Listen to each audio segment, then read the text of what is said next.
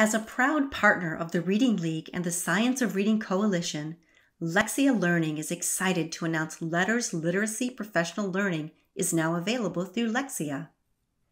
Lexia joined forces with Voyager Sopris Learning to exclusively offer Letters, developed by renowned educator Dr. Louisa Moats and other literacy experts. For more information about how Letters is part of Lexia, visit lexialearning.com/LETRS. That's lexialearning.com/LETRS.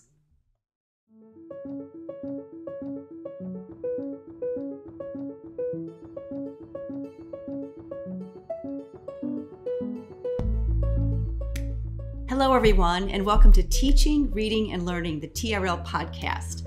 I'm Laura Stewart, your host. The focus of this podcast is to have important conversations around education, specifically focused on inspiring, informing, and elevating contributions to teaching and learning. Our guest today is Dr. Tracy Weeden, and I've had the pleasure of getting to know Tracy just this past year.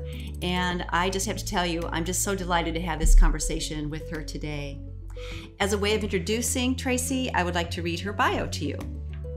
Dr. Tracy Weeden is a seasoned and passionate leader dedicated to advancing literacy and academic excellence for children and adults. With an EdD in educational leadership, Tracy has spent her career creating and building innovative programs, systems, and teams focused on providing enhanced learning opportunities and exceptional outcomes for children.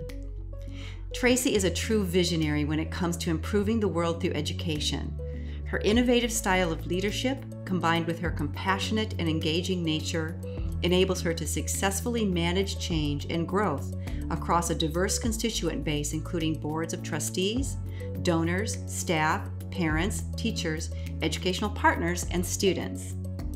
In her current role as president and CEO of NIHouse, she provides leadership and support in the areas of financial management, recruitment and development of staff, fundraising initiatives, initiating and furthering relationships with NEC partners, and guidance of professional and public relations. Prior to joining NIHouse, Tracy was the Executive Director of Academic Planning with Scholastic Achievement Partners. In this capacity, Dr. Weeden provided executive consulting nationally on the development of systems that help school districts improve student achievement and address barriers to rigorous, relevant learning. Prior to Scholastic Achievement Partners, she spent more than 5 years as the Assistant Superintendent for Curriculum, Instruction, and Assessment for the Houston Independent School District. What an impressive career you have had, Tracy, and welcome to the podcast.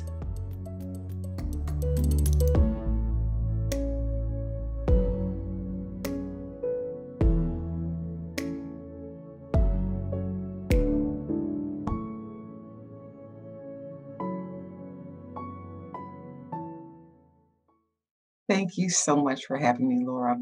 Well, I thought we'd just jump right in, and I'd love to hear from you a quote that you live by and return to.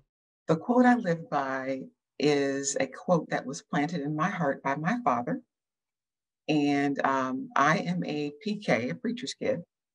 So it is a spiritual quote, and it is, "Trust in the Lord with all your heart and lean not into your own understanding. In all your ways acknowledge him, and he will direct your path." And that is exactly what's happened in my life. And that path changes over time. It's never the same. Every day is a new adventure and opportunity to get anchored to those core values that I intend to live by and let those be the guiding light for my path moving forward. And making sure that I'm bringing light and life with my words and my actions. And when I fall, get up, brush off, seek that wisdom, and keep moving along that path. That is lovely, just lovely. I love the idea of light and life, bringing light and life to your work. And, again, I've known you this past year, and I just feel that from you, Tracy. I feel that you have that inner guidance. So thank you. Thank you for starting us off with that. I'd also like to, I really would like to share with our listeners kind of your background. What made you decide to go into education? Be careful what you speak over your children because it becomes true. It becomes their script. So my dad, the same man, used to tease me. I was excruciatingly thin when I was growing up. And so he used to say, "You're going to be a teacher because you carry your pencils with you, my little skinny legs." And I would laugh. I'm like, "Oh, Dad, okay." Well, ironically enough, that was exactly what happened. And I've always been a bit of a teacher because I'm the oldest of seven. And so I was mama number two in the household, and I had a ton of responsibility and no regrets about that. But I really learned how to manage a team. When mom and dad left, I had full authority and I exercised that authority at times to the chagrin of my siblings. But, I've had to back off being the bossy oldest. I can't do that anymore. However, that was my first classroom, if you will. And then from there, I was, as a young adult, a cheerleading coach for years. And I went to my undergrad study at the University of Detroit thinking I was going to be on radio and television. I wanted to be that newscaster with the mic. And as I went through the program, I really enjoyed it, but it wasn't, there was something missing right here. And I decided in the moment where I had been asking, okay, what am I supposed to do with my life, Daddy? What's the point here? I was doing volunteer work at a community center in inner city Detroit, teaching modern dance to a group of kids from that neighborhood. And I had this epiphany in that moment. You're an educator. And I was at exactly the point where I could make a mid-course adjustment, finish all of my certification coursework in the university, and graduate on time. I mean, I know that wasn't an accident that I got that answer. And I had had aspirational adults in my path who had also been my models for what it looks like to lead a classroom or lead a group instructionally. And so those seeds have been planted and they started to just blossom. So I never looked back. And the ironic thing is, even in this moment, all of those skills I gained in undergrad have come to bear on what I get to do now as an ambassador of really transformational work where reading and literacy are concerned. Wow. So you just kind of you opened yourself up, I asked the question and I got the answer. and you had this epiphany that you were meant to be a teacher. Yes, yes, I was missing the point. This idea of I don't ask young people, what do you want to be when you grow up anymore? I ask them, how do you want to change the world? Because when I answered that question, I was super clear on my path. I love children. I love people, and seeing them elevated to their highest purpose is my reward. And if I get to be a tool on that journey in any way, that is what brings me joy. So it's really, I love Stedman Graham's book on self leadership. And he says, you need to build your life around the things you love. And I love books, I love literacy. I love how words can transform your life. Just one phrase at the right time can cause your life to just reboot and be re-envisioned and reinvented. And so that's what I get to do. Wow. So I love this, asking young people, how do you want to change the world? That is a powerful question. And it's an empowering question, isn't it? Yes. And it's not just about a degree, it's about your purpose and your path and your passion. Yeah. So in addition to, so you mentioned Stephen Graham's book, are there other people or places or books or experiences that really influenced you early on? Early on, believe it or not, it was Louisa May Alcott, Little Women, that whole series. And, I have a lot of sisters, so I could so relate to her and her boldness and her frailty and her finding her path and her sisters and their uniqueness. And I could, even though culturally, I mean, it was so dynamically different from my existence, but there were so many parallels. Also, the C.S. Lewis series, The Lion, the Witch, and the Wardrobe, and that whole, I'm a series gal, so read every single book in that series. And this battle between good and evil and moments of frailty and failure. And then again, reinventing oneself out of that failure. It taught me so much. Um, I would say Maya Angelou's work, I Know Why the Caged Bird Sings, and works like that, that helped me realize that there are no ceilings on who I choose to be unless I put them there. And pain can actually lead to passion. Um, we can either get better or we can get bitter. And I refuse to allow anyone to define my narrative. I get to define what my narrative will be and explore that narrative and share that narrative in a way that hopefully brings hope to other people. But right now, the book I've fallen in love with is Dare to Lead by Brene Brown. Oh, yes. Mm-hmm. Such a good book, and a way to exercise tools to be brave, to ask questions that are that white elephant sitting in the front room, underlined in multicolor by COVID.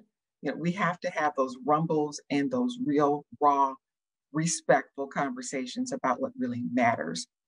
And I want to make sure I have the tools to have those conversations. Yeah, I love this. So when you think about, I love the better, not bitter. That's really nice. The idea that you can define your narrative and explore your narrative and change your narrative. That's another really empowering thing. And I also have to say, I love Louisa May Alcott as well. Little Women was one of my favorite books, growing up. How many sisters did you have, by the way? There are 5 sisters, 2 brothers. Um, 2 of my siblings are deceased, and I sure do miss them. The joy of growing up in that big, lively household is just such an incredible blessing. And then you have these built-in besties for life. So I feel very fortunate to have been born into the family I was born into. And you led the pack. I led it. I tried my best to do it because I was going to be responsible if it didn't work. So the accountability was well in place. That was all of that was, I think, just part of my path in preparation for what I get to do today. It just feels like you're a very you're a very strong believer in this idea of letting the path unfold, and trusting that path and listening to the guidance behind that path. That's really nice, Tracy. It's lovely. Absolutely. It's lovely. Yes. And I wanted to mention, when I read your bio, you mentioned your work focuses on addressing barriers to rigorous, relevant learning. So I wonder if you could share with us what you've learned and how you have overcoming barriers. I learned from my visionary mother and my father that poverty does not define us. They came out of abject poverty, days where they didn't know where their next meal would be coming from, dealing with barriers to learning that you would typically see in a high poverty situation. But they had this vision that was bigger than the circumstances they were born into. And what fascinates me is my mother had this sense that literacy was our ticket out of those circumstances. And so we lived a very modest childhood, um, but we ate very well. My mom was the one who would go to the health food store and buy flaxseed and all the things. She would studied up on how to make our brains as bright as possible. And so she would grind flaxseed and put it in spaghetti sauce. I mean, she was way ahead of her I time. was just going to Let's say go that out was kind of to ahead of her our time. diet. Yeah. Yeah. We didn't have sugar, so we'd go to school and we'd beg for sugar from our friends. You have any candy? Because she wouldn't cook with sugar. She was way, way ahead of her time. But she wanted us to have all the advantages that she did not have. And so, as a stay-at-home mom, I would come home to bread therapy. She would bake bread from scratch for us, and she'd slather it with butter and honey, and sit down and just kind of help us process our day. That was my normal, and I thought that was going to be my normal too, but it didn't turn out that way. Not a stay-at-home mom, but so grateful that she saw and sought out what middle class families did, like going to the library. So we had before Oprah's book club, there was Bessie's book club, and we all became voracious readers, and we would exchange books and have these conversations. And she would have us read to her orally. Now, I didn't know she was a struggling reader because she went to probably 14 different schools growing up because of the adverse circumstances of her childhood. And so she had gaps in her own learning, but she was absolutely sure we wouldn't. We had one parent volunteer in our elementary school, in our neighborhood school, my mom. And she built relationships with the best teachers to make sure she could get us into those best classes. I mean, she was just, it just blows my mind. And then my dad had a severe stutter, and he went to a Toastmasters club, and then he would bring back all the tongue twisters and all the speeches, and we would give the speeches at home. So I think about, I call it the currency of the 21st century. If we can read in the language of power, write in the language of power, and express our ideas in the language of power, we have a place at the table. And that was the currency I was given. When I look at my extended village, if you will, many of those people I grew up with became collateral damage to a lack of literacy. And so I had a decision to make. Am I going to pay that privilege forward, literacy privilege forward? I am compelled to do that because I could easily be a statistic, but I'm not. And the seven of us were not. And I believe illiteracy was what defined our path. And, even though the research says that our brain is not wired for reading, Laura, I believe our spirits are wired for reading. We just can't prove it yet. How can someone read a book and their life be completely reinvented? It's because that spirit in us is that tuning fork for words. Tracy, I love that so much, and I want to read this tweet that you recently sent out because you tweeted this. You said, "Our brains do not appear to be wired for reading, but I believe our spirits are. When they are planted in our souls, spoken and written words change our destiny. That is why access to literacy and science of reading must be a fundamental human right." That's so beautifully said. Beautifully said. And, that's something, to be honest, even though this has been my life's work as well, I've really never thought about it that way. I've never thought about how our spirits are wired for that. And I really think that's a powerful message for us as educators to really take to heart.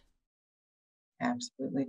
If we don't get anything else right as leaders and teachers, who, by the way, if you're listening, you are a VIP. Don't ever say I'm just a teacher. You are a person who transforms lives. And I don't know why my printer's deciding to go off now, but be quiet. That's okay. I'm unplugging you. Literally, you transform the family tree when you get literacy right. And ironically enough, it's really the cornerstone of all learning. It is the mother that brings life into every other content area.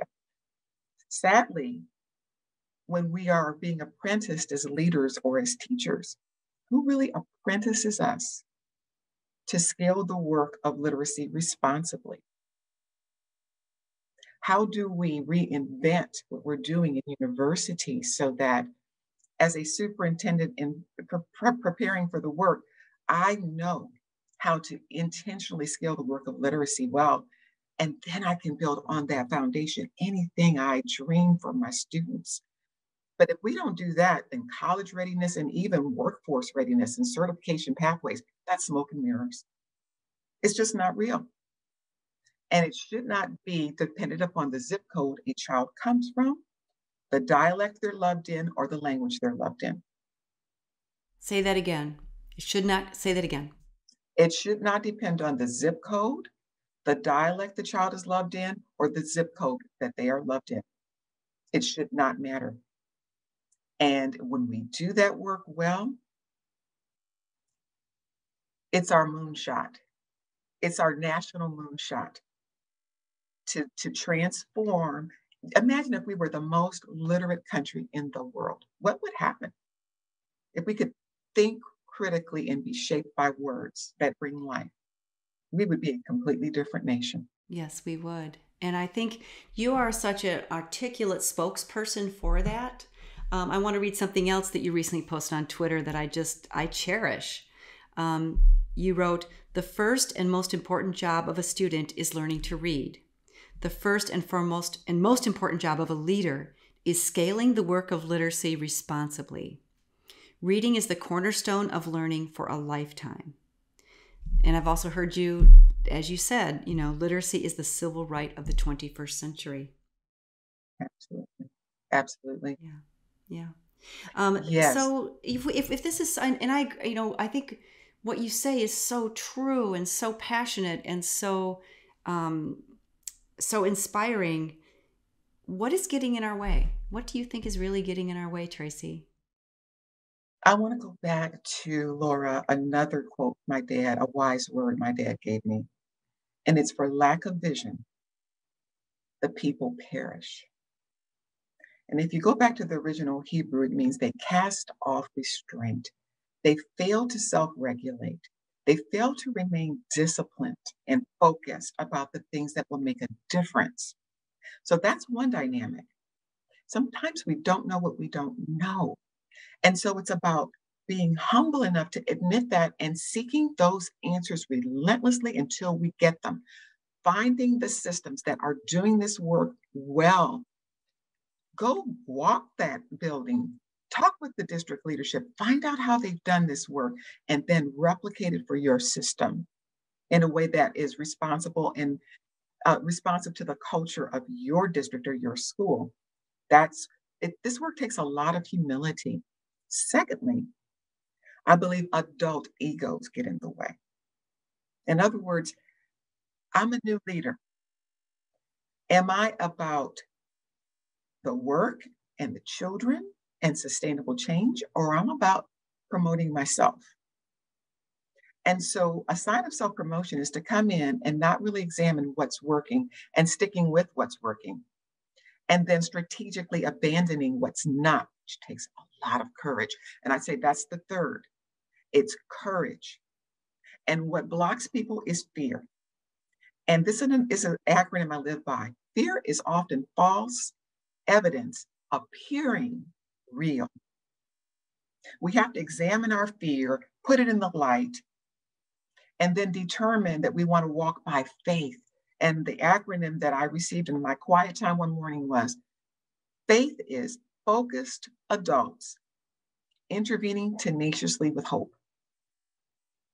And when that intervention is at tier 1, it's we're going to get first instruction right the first time. And if we do that, we'll identify kids who are dyslexic, and then we can intervene for those kids. But the critical mass of kids are going to read on my watch.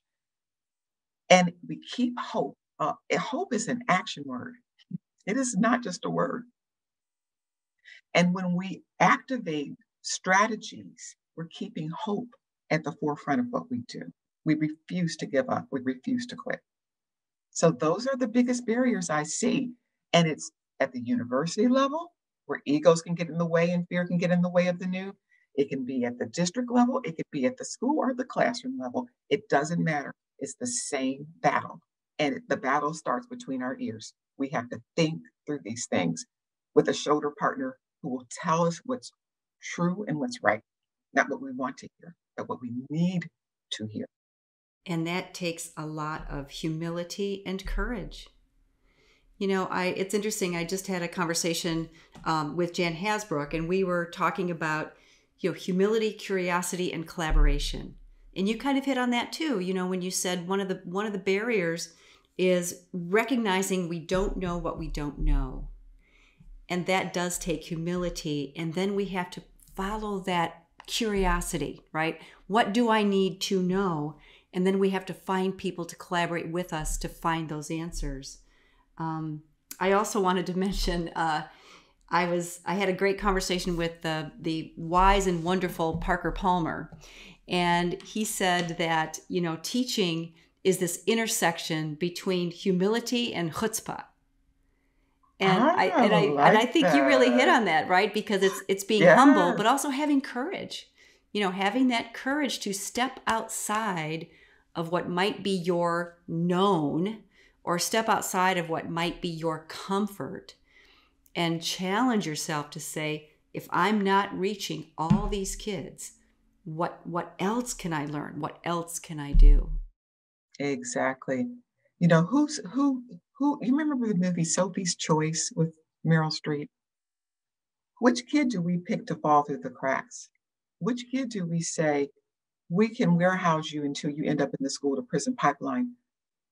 I'm not choosing that particular choice. We choose that they all will have that opportunity. And that means being willing to fail forward and learn forward, giving ourselves permission not to pretend to be the sage on the stage who has all the answers. We don't. And one of the most inspirational superintendents I've ever worked with is in the Valley, in Harlingen Consolidated Independent School District. And he says, we have to plan the work and then work the plan. It's not that complicated, but planning the work is really so crucial. And planning that with the shoulder partner who knows the work is so important. He says, because you can do work, but is it the right work? Is it the right work? And I see some misinformation out there about what the right work is when it comes to teaching the structure of the English language explicitly. I mean, it's the right work, and it doesn't stop with early literacy. It should be an articulated pathway all the way through to when a kid graduates from high school, where the focus is developmentally appropriate, but still very intentional. And when we do that well, the fastest improving systems I've seen in the country, and I've worked from coast to coast, from DC public schools to Compton USD, when they get literacy right across the content areas, you see dramatic growth and change, regardless of the population that is being served. Right. So tell us a little bit more about, I mean, pick one of those experiences. You said you've worked coast to coast. I know you worked in districts to help really transform those districts. Can you give us a specific example? Absolutely. So I will use Harlingen and what happened with that superintendent. So he was humble enough to realize my team and I don't know what to do with this. We have 64% of our kids in pre-K kinder ready after a year of instruction. That means about a third of them are being left out of the loop, and that's not acceptable on my watch. So we sat down with Dr. Cavazos and his leadership team, and we looked at their data. When we looked at their data, we knew the kind of targeted instruction they would need. And we recognized that it needed to be not just the teachers, but the district coaches and the principals who were also looped into the learning. But he says we first had to solve the problem. And the way they do that is they have design teams. So we were able to work with his design team on getting first instruction right, really training those coaches up so they could help sustain the work. And then when we launched into the work over a 2-year period, they went from 64% kinder ready to 95% kinder ready. In 2 years in the Valley, where the critical mass of their kids are English language learners. So if we can do it there, it can be done anywhere. The beauty of the way they do things, though, in data-driven decision-making, they saw the next year, they dropped to 91%. And so they dug into the data, and what they found was several principals had taken the highly trained teachers and put them in tested grades. So that's something I learned when I was an assistant superintendent in HISD. The highest performing high poverty schools made sure that the early grades had the best teachers in place. And they understood that if they laid that literacy foundation well, then the test is not the biggest barrier. The biggest barrier is creating gaps unintentionally in the early grades. And so then they circled back to these principals and said, this is a non-negotiable. We are investing in early literacy, and you're undermining your own success. They are such a great example, and there's a succession plan in place so that as he transitions out of the district, he has been apprenticing and working with the new superintendent so that there's a seamless transition so that the work continues in a sustainable way. Then we focused on special education and dyslexia. So there's effectively, I call it a literacy safety net that no child can fall through the cracks. When districts do that, and they articulate all tiers of instruction so there's alignment and sustainability in place. Double-digit growth and amazing change.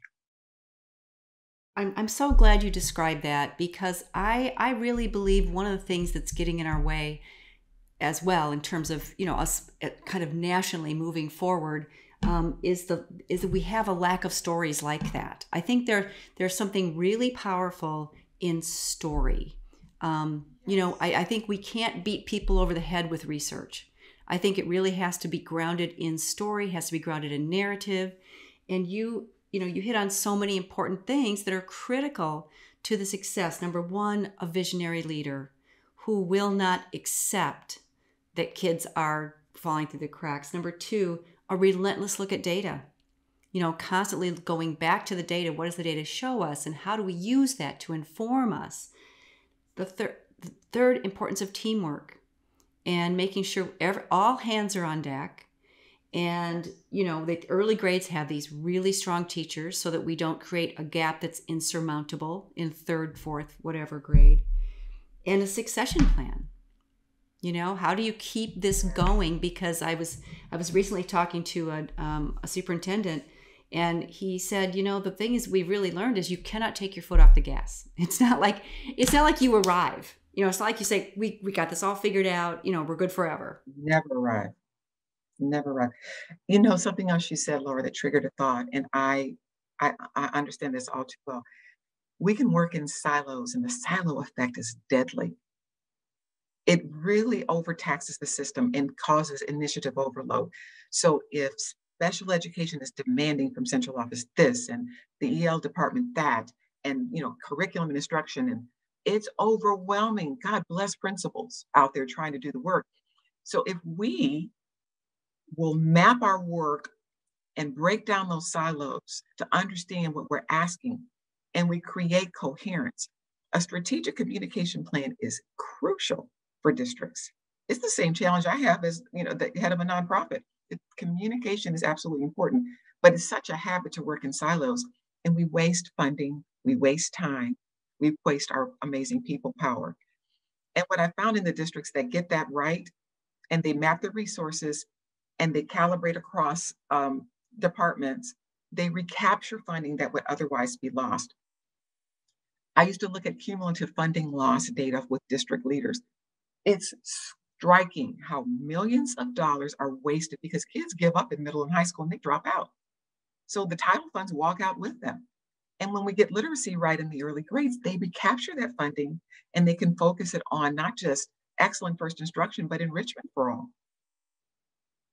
That's the opportunity. Oh my gosh, this is so enlightening. Yeah. So the silos being deadly are, there's really a couple of things going on here. One is initiative overload, and the second is the financial drain that could be better utilized.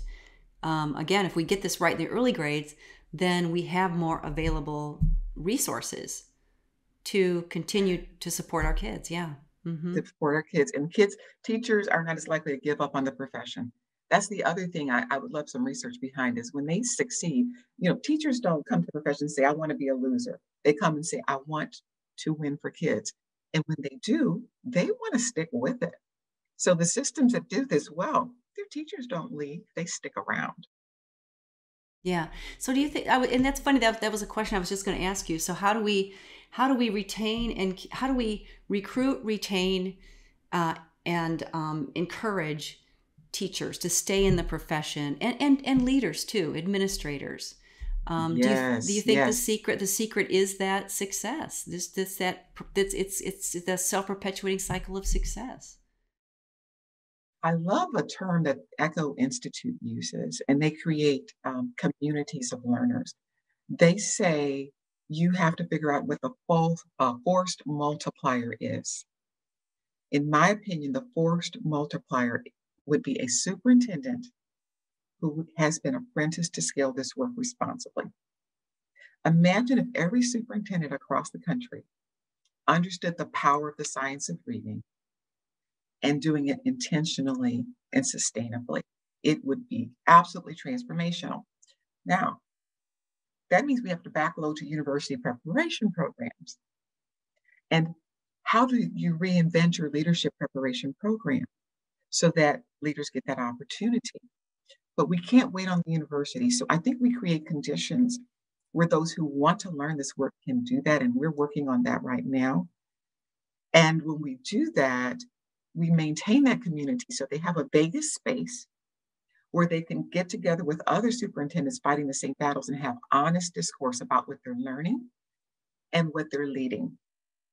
So I think that is the huge opportunity gap that exists nationally that I intend to do something about with our team. Yeah. So tell me more about that. So tell me more about your work at NIHouse and that in particular. Yeah. Yes, absolutely. So what I've discovered with my team is that I believe there's a blueprint for success. And there are key variables if they're addressed and it's sequential, and then it's also about mid-course adjustments because we can't just be on automatic as leaders with this work. You have to anticipate those who are going to push back. The work of Dr. Anthony Mohammed, I love. He talks about how you have believers, your first adopters, who have the right value system to support the work. You have your tweeners who are waiting to see, is this going to stick around or shall this too pass? And then you have your fundamentalists who are determined to stick with what they're comfortable with, who are not about what's best for kids. So the key is to equip those believers for success, because when you do, the tweeners want to win and they'll come along for the ride, and you build your critical mass of believers, and your fundamentalists, as the culture changes, become uncomfortable and they will either leave or be quiet.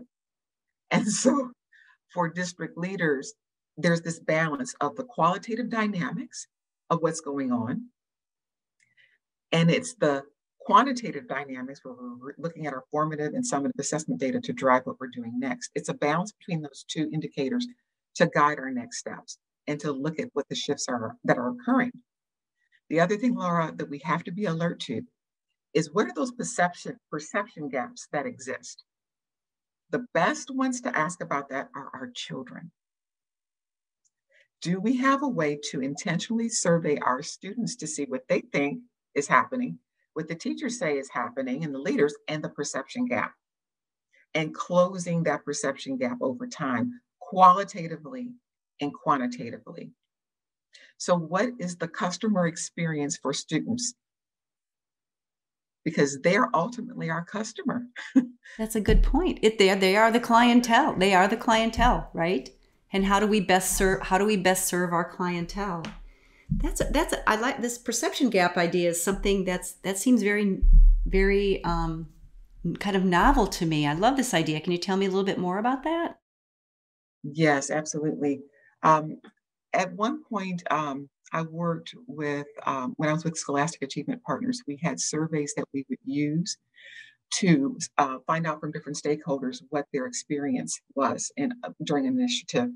And then we were actually able to look at what that gap was and whether it was being closed, and to activate strategies that were meaningful to each stakeholder group to make that happen. And often we're driven by numbers, but we miss the story. You said earlier, what's the narrative underneath? Because perception becomes reality. We may not agree with it, and it may not be completely accurate, but it's the perception. It is somebody's reality. Yeah. Mm-hmm. It's somebody's reality. And parents, that's the fourth leg of the stool, family engagement. And what I love about our work is we get to look at this work holistically. We want to build teacher knowledge, leader knowledge, partner with universities. We have university partners. But what about that parent who's desperate for support? Maybe their kid is undiagnosed and dyslexic. We have a family support office to help that parent. What if the parent is dyslexic and never learned to read? We have adult literacy programs. So at night, dyslexia therapists deliver instruction so adults can learn to read. And they can do it virtually now because COVID forced us to go into what I call our COVID chrysalis. I told my team, we got to reinvent ourselves. We have a mission to fulfill. How do we do that? Because we can't let COVID stop us. And they rose to the occasion. We were able to shift to a virtual delivery system that included virtual coaching and adult literacy support. And it's going really, really well. And so the thing is, it creates a whole new way to deliver services. And we have our first group of teachers in training from Hong Kong, of all places, because we were able to make that pivot. Well, I do think that's been part of the gift of this time, is that we all had to pivot and go into that virtual space, but then look at how many people we can reach. That's been We can reach. Yes, and nonprofits like ours really deserve philanthropic support, because it created an incubation lab for new ideas, because we couldn't deliver services the way we had before. And if people really care about the future of our country and nation building, we're the kind of organizations to invest in, to create intentional spaces for us to continue to reinvent the work and reinvent the future. Well, and I love when you talk about the four legs of the stool. So you serve children, you serve parents in not only how to support their children, but you also serve them as readers, right? It sounds like you offer services to them. Yeah, well, we actually have funding to provide for children who need dyslexia therapy, and we have therapists who can serve them. There's not nearly enough for that work, of course, but we do some of that work. Our force multiplier is to empower teachers who can, and leaders. And teachers, right, and leaders. So that they can become really apprenticed to do this work well. That's our whole force multiplier. And in terms of preventing the failure of leaders and teachers, it's partnering with universities who are brave and bold enough to reinvent how they're preparing teachers and leaders for the work. And I think universities, same principle. If you are preparing teachers across the content areas to get literacy right, let's say I'm a math teacher. Can I apprentice students in the literacy of my content area so they can read like a mathematician, speak like a mathematician, and present their ideas like a mathematician? You know how you hear this idea, I'm not a reading teacher. Yes, you are. You are responsible for apprenticing them in the literacy of your content area. So they deserve to be equipped to do that work well. And if we're not doing it, we need to be about the business of making it happen. Oh my gosh, I love it. So you're doing some amazing work at the center with all these different stakeholders. Yeah. Yes. I'm very thankful, very blessed. And the team that I get to work with, they're just unbelievably relentless, committed, all about outgoing concern for anybody in front of us to make a difference. Well, one of the things I'll definitely do in the show notes is put your website so people can learn more about the work that you're doing. So Tracy, you've hit on so many just amazing themes.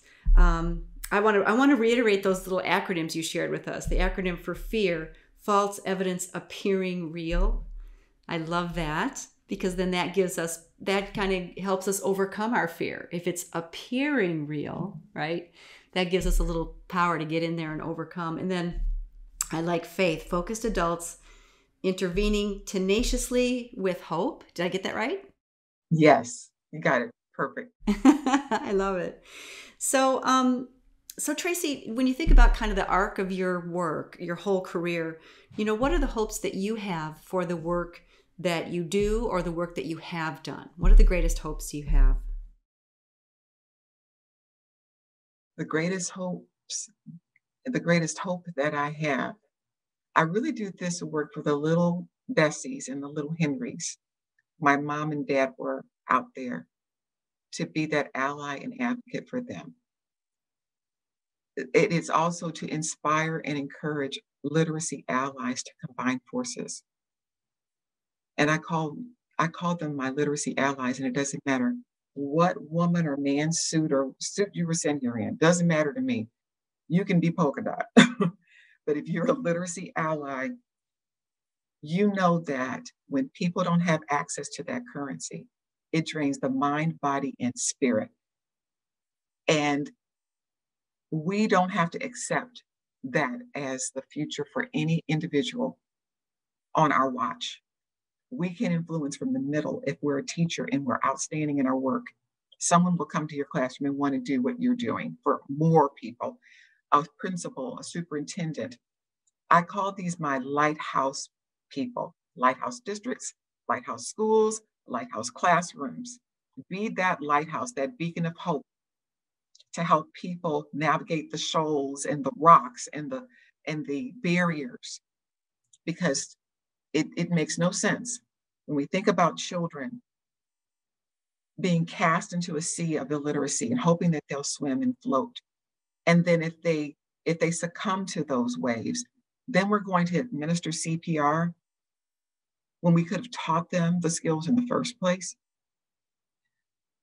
If I can come back to a place, I remember crossing the Pettus Bridge, going to work with a board in that area in Alabama.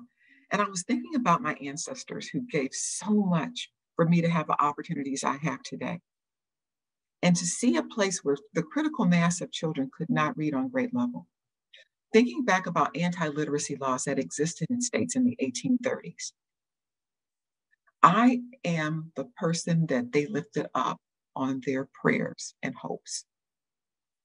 And so I'm going to seize this moment and fight this battle and find my allies until I see the change we want to see together. I love that. Tracy, I think you are a lighthouse person. I really do. You are a lighthouse person. Well, Laura, you're my people. So it's so good to be with an ally like you today. It just is the highlight of my week.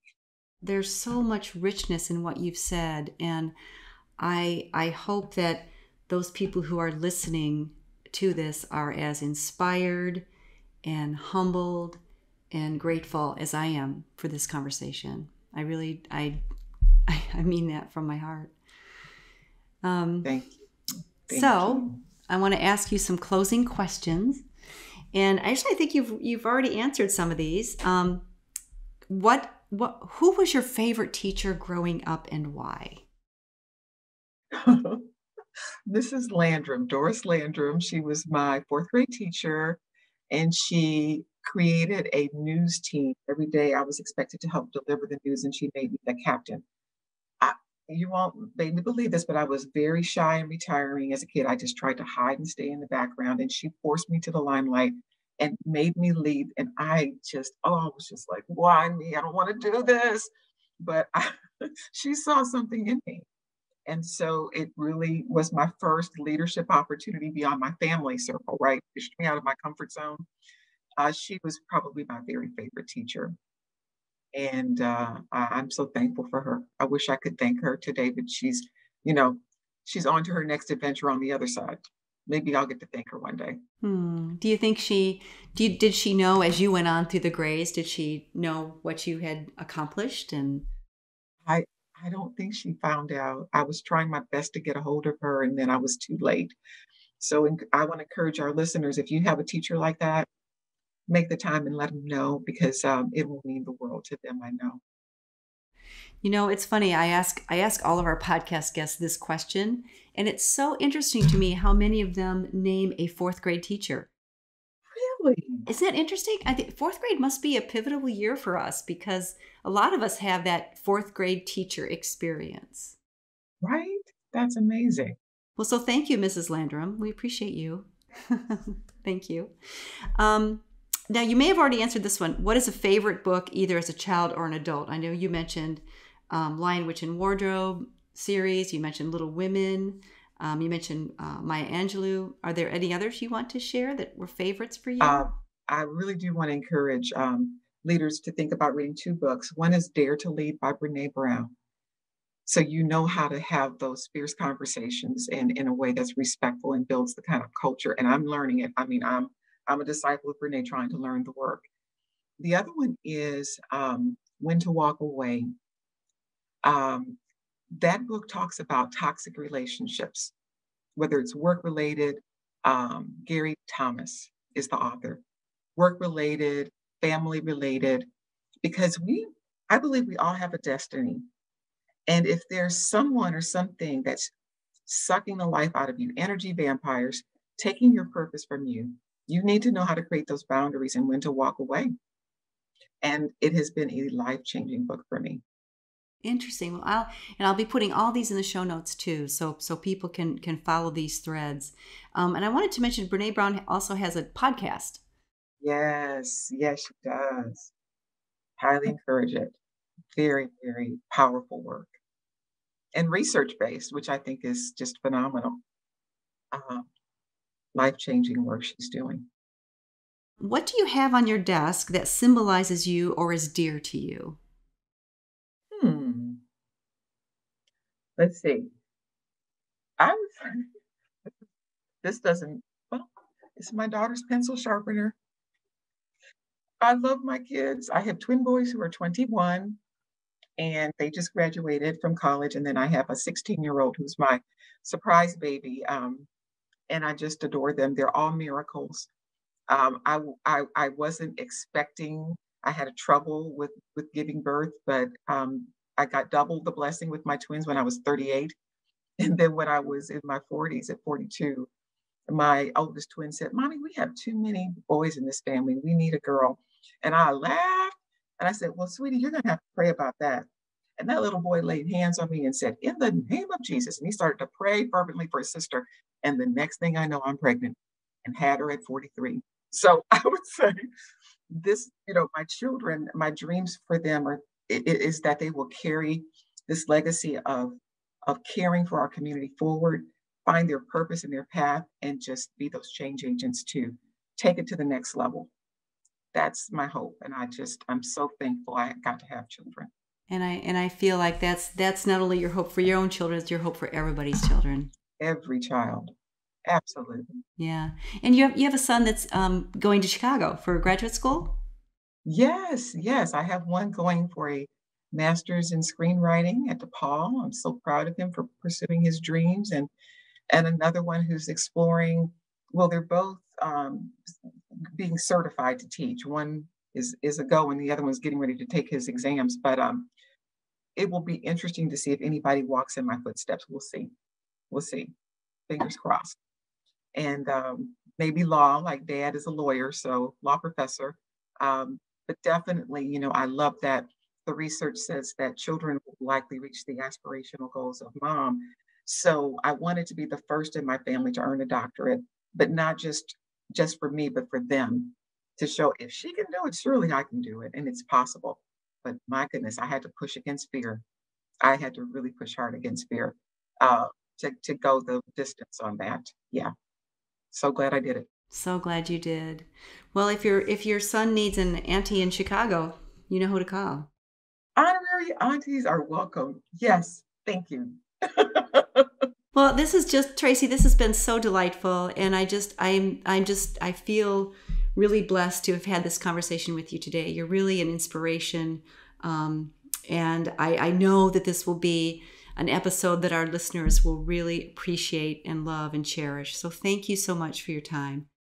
Honored to be with you, Laura, and thank you for your service to our community and being a voice of hope. You're welcome.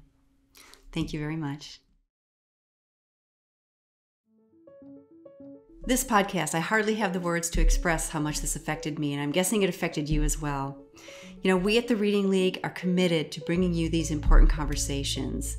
If you enjoyed this, please share it out. We want other people to hear Tracy's wise and wonderful words. And please rate us, provide us with feedback. That feedback is really important to us. So thank you for tuning in. Thank you for viewing, and we'll see you next time.